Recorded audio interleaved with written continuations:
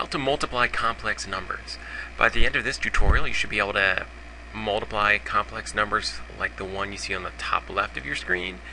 We'll spend the first half looking at expressions like that, and the second half we will look at a special case of multiplying complex numbers called the complex conjugates, and they look like 3 plus 7i times 3 minus 7i.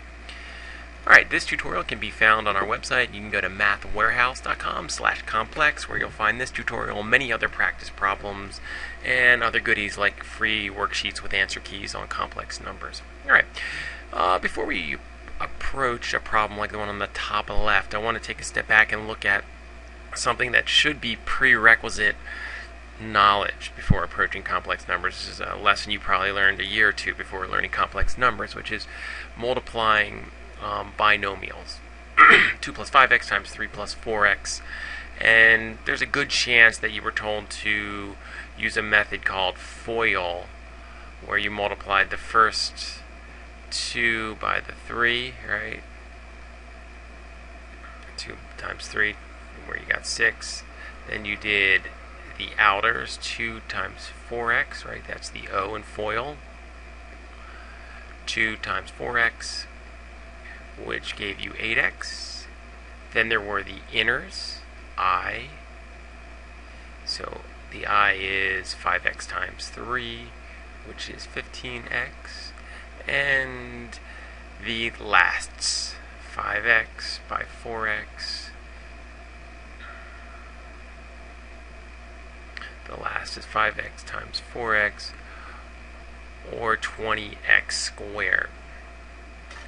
And if you remember this old lesson, after you applied this, you then added up your products.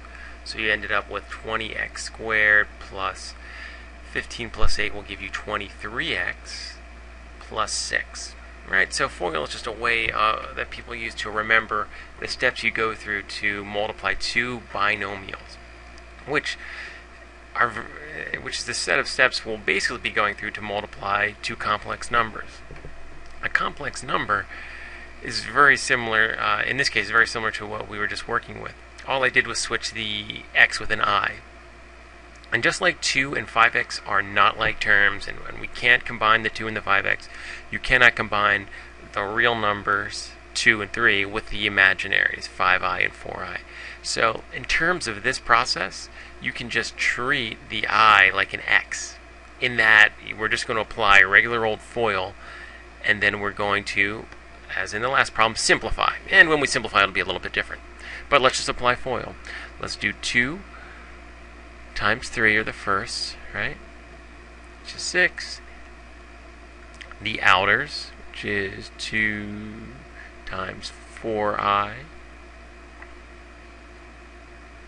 which becomes 8i. The inners, 5i times 3,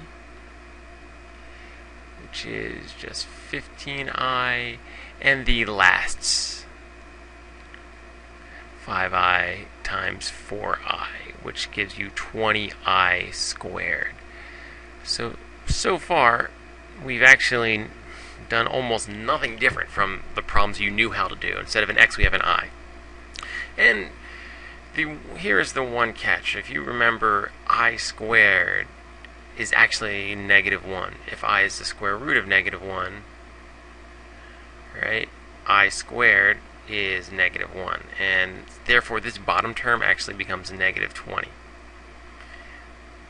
Once we've simplified the I squared term, we're going to do what we did in the last problem, which is add them all up. So 6 minus 20 is negative 14. And we have 23i, right? Very similar to what you used to do. In fact, the only difference, aside from the x being an I, in terms of the steps that you go through, the only difference is the fact that you have to remember I squared is actually negative 1. So the squared term goes away. Alright, let's try another problem.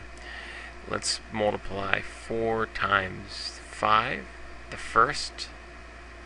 4 times 5, which is 20. The outer, which is 4 times 7i, or 28i. The inner, which is negative 2i times 5, which gives you negative 10i. And the last, negative 2i times 7i, which is negative 14i squared. Right, so this is 20, this is 28i, negative 10i, and just remember I squared is really the same as the number negative 1, so it's really negative 14 times negative 1, or positive 14. Right, so just like we did here, or even in your Algebra 1 days, we're now going to just add up all of these terms. 20 minus 14 is going to give us 6, plus 28i minus 10i is 14i. Alright, so that's it for multiplying complex numbers. You basically just use the same rules you did when you learned how to, when you were multiplying regular binomials.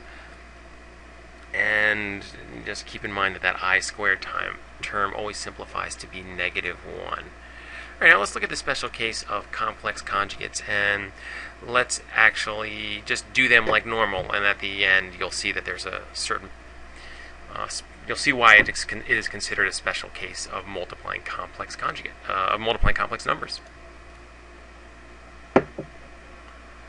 Okay, you know the deal. We're just going to apply our FOIL. Firsts, 3 times 3, which is 9. Outers, which is 3 times negative 7i, or negative 21i. Let me write this 9 down here.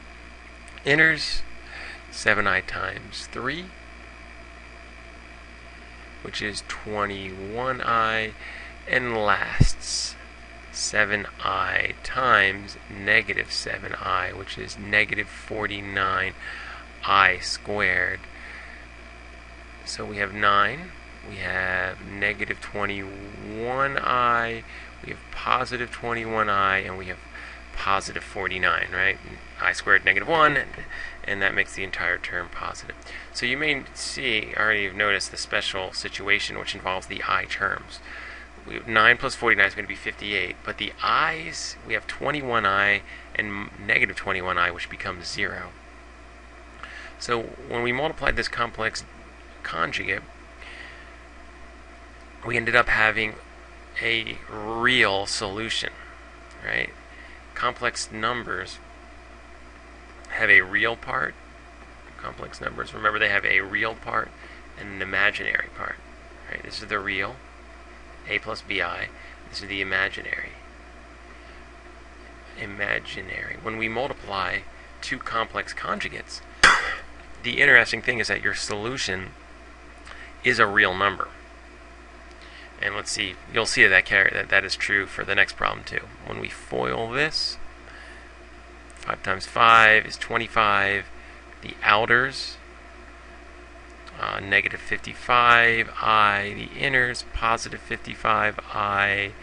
And the lasts are negative 121i squared. So this becomes 25, negative 55i, positive 55i, positive 121. So your final answer is 146. Again, two complex conjugates, when you multiply them, you end up with a real solution, or a real, an equivalent answer that is real. Alright, that's it for how you multiply complex numbers. Feel free to check out our website if you want more practice on the web page itself, or if you'd like to download the free worksheet with the answer key. Thanks a lot.